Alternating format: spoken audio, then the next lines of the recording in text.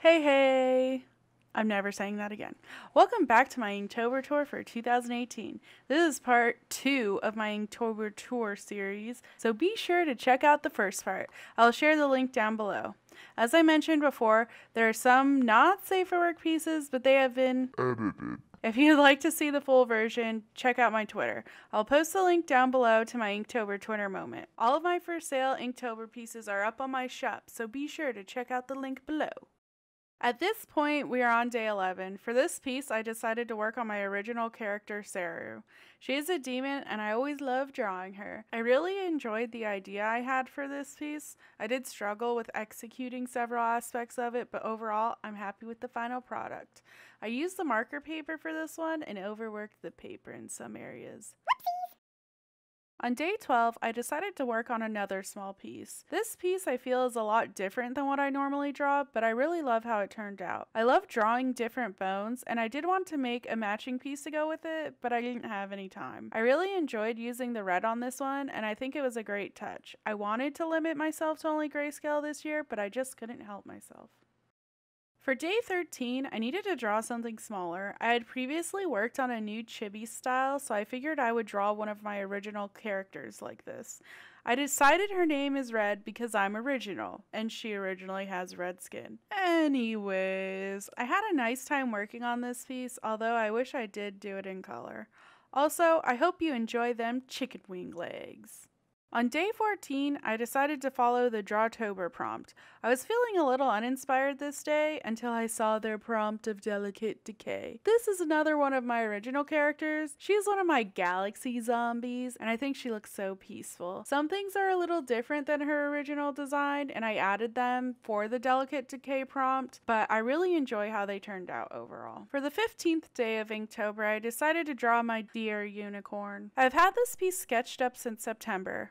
I really love this piece. I never really draw animals, so it was very fun to experiment with something new. I was inspired by a deer I saw while I was driving. Nature is something that I've been drawing inspiration from lately, and that is how the flowers came about. This piece is one of my favorites from Inktober. So I get to day 16. And I'm working on a sketch for a redraw I want to do. As I'm drawing it, I realize it sort of looks like Jaina Proudmoore. Once I saw it, I couldn't go back. I think it was the hairstyle, honestly, but I just felt so inspired to continue as Jaina. I tried something more loose with my lines, and I really enjoyed how it turned out. Sometimes I feel like my lines all have to be perfectly uniform in width, and I feel like that has made some of my work look stiff. I'm trying to work on that, and this was one of the pieces where I pushed that boundary a lot. I'm glad I was able to push myself out of my comfort zone, and it helped me create something I'm very proud of. This next piece was one I was so excited to work on.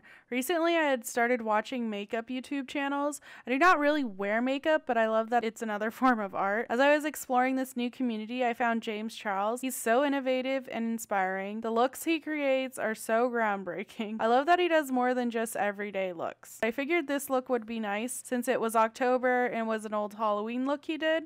I'll link the original image below so you can see it. This piece was harder than I thought because I did not have a dark enough Copic marker that was able to blend and create all the nice transitions. Overall, I had a great time working on this piece. Wow, so I feel like I did a ton of original characters for this Inktober.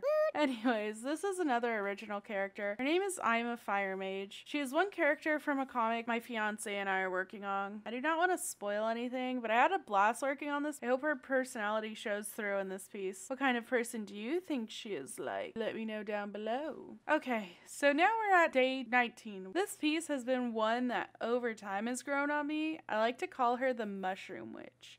Also, she wants you to know that flower crowns are out and mushroom crowns are in. I really rushed this piece and afterwards felt very frustrated in how it turned out. Day after day though, she has definitely turned into one of my favorites. I really love how her eye and lips turned out. The addition of red really made her pop. Wow, we're at day 20 already. This piece is a really quick one. I call it late. I woke up late and had nothing planned for this piece. I decided to draw my persona really quick. I love how it turned out. I said, draw something, anything, see what we make. Overall, I'm happy with this fast doodle. I'm looking forward to creating more doodles like this in the future.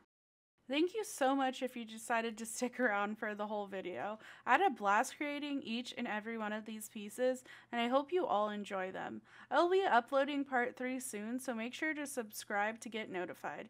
Let me know down below which is your favorite piece so far. All of the products that I used this Inktober will be linked down below. See ya! Dear Unicorn.